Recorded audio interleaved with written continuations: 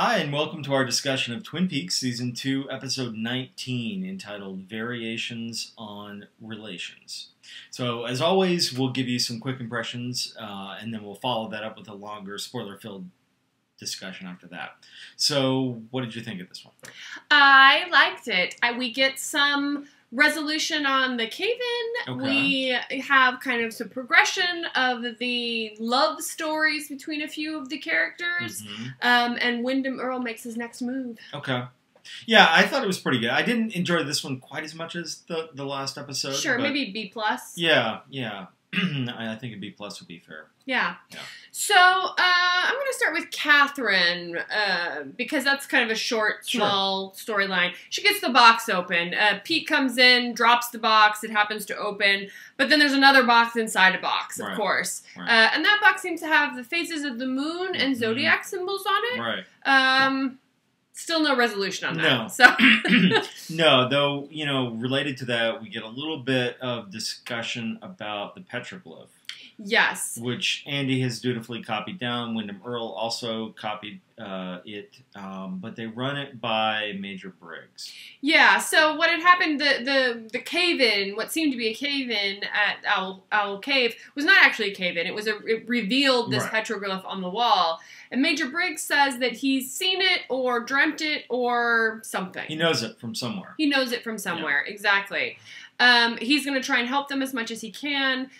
Wyndham Earl seems to know that this petroglyph references the Black Lodge and the White Lodge, and kind of does this exposition in front of his soon-to-be victim about how the White Lodge is full of hope and good, moral people that are sickening, and the Black Lodge is where he wants to try and get to.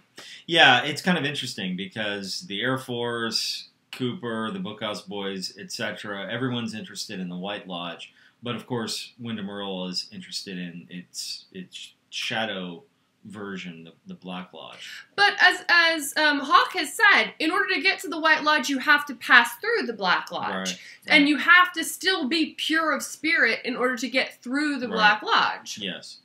Yeah, and so the connecting point with Wyndham Earl is that we find out that in the 60s, he had been loaned from the FBI to the Air Force as part of Project Blue Book, the investigations into UFOs.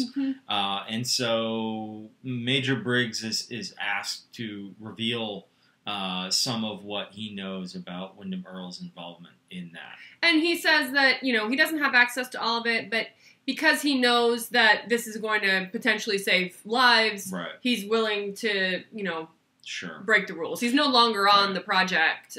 His clearance has been revoked. But yeah, so we'll have to look for more on that next episode. We just get the kind of setup for that. Yeah. That's on the horizon. What Cooper does find out from Shelley mentioning kind of this poem to him as she kind of starts to recite it, Cooper finally finds out that Donna, Shelley, and Audrey have all been contacted by Earl. He's inserted himself into their lives, and the way that he's done it is by sending them this poem. We already know about the poem. In the last episode, he revealed to Audrey that it was a poem by Shelley. And in this episode, we learn that it was a poem that Agent Cooper had sent to Earl's now dead wife. Yeah, so that's the significance of it to Wyndham Earl. And why he's kind of bringing that in. But of course, it's ominous because he's kind of intruded on all of their lives. He's obviously kind of got various unknown but undoubtedly nefarious intentions for them. It all seems to center on the Miss Twin Peaks pageant. Yes. So we have the beginnings of the Miss Twin Peaks pageant. The women who are applying, who are putting their hats in the ring. It's more than just Shelley, Donna, and Audrey. Audrey isn't even in town. She's still in Seattle. Nadine is putting her hat in the ring, and a number of other people, including Lana, who has asked her lover, the mayor, to ensure that she wins Miss Twin Peaks. So the panel of people who are voting on Miss Twin Peaks are Doc Hayward, the mayor, and Pete. Yeah, it's a very odd array. I'm not a big fan of Lana. Yeah, I still don't understand the fascination. Lana seems shifty. Yeah, of course. I enjoyed the conversation between Bobby and Mike about why Mike is with Nadine. He said the combination of almost like supernatural strength and sexual experience. And then he whispers something in Bobby's ear about what that equates to. Right. Bobby has a very immediate reaction. All heads turn to him, and he just kind of goes off to play, pinball to... Yeah, that was good. And then, of course, Bobby's also got a good reaction when he walks in on this kind of odd little double date. As it turns out. Yeah, so Gordon Cole is getting ready to leave. He sits down for coffee and pie with Shelley. Yeah. Cooper comes in with Annie, with whom he has just had a kind of date. Yeah. A nature experience with her. They're holding hands.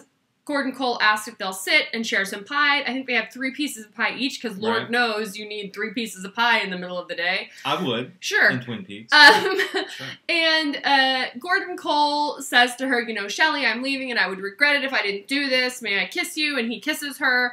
And as he's kissing her, Bobby walks in. And Bobby... kind of freaks out about it, and Gordon Cole kind of shouting at him, which is normal speak for Gordon Cole, says, "What are you looking at, Sonny? It's 2 people, kissing. Get a good look." Yeah. And then goes to kiss her again. Yeah. And Donna, Shelley doesn't seem terribly perturbed by it. I mean, no. Earlier in the episode, Bobby had said, I'm the one in charge now. And the last thing that Shelley really needs is another guy telling her what to do with her life. Right. And that's not something Gordon Cole's interested in doing. He's interested in having actual conversations with her because this is the only person whose voice he can hear. Right. And enjoying her company. Yeah.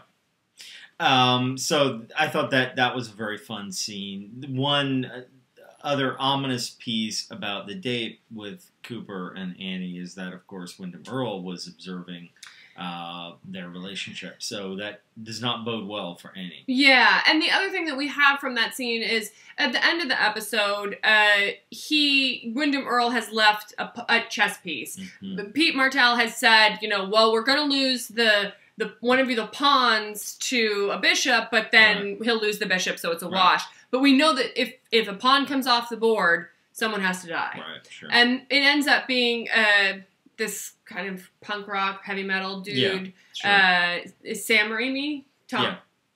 One of the Raimi brothers. Yeah. And the box is left at the gazebo, right next to the park, next to the water, where they had their date. Yeah. So they arrive... They open the box. It's the pawn with the pawn. Next time it will be someone you know. And that's what the sign says. Sure. So we know that Miss Twin Peaks pageant is being set up to be the queen being taken out with Agent Cooper watching, and there's nothing he can do. We've got 2 episodes until that happens. So yeah. Good episode. Thanks. Yeah, thanks.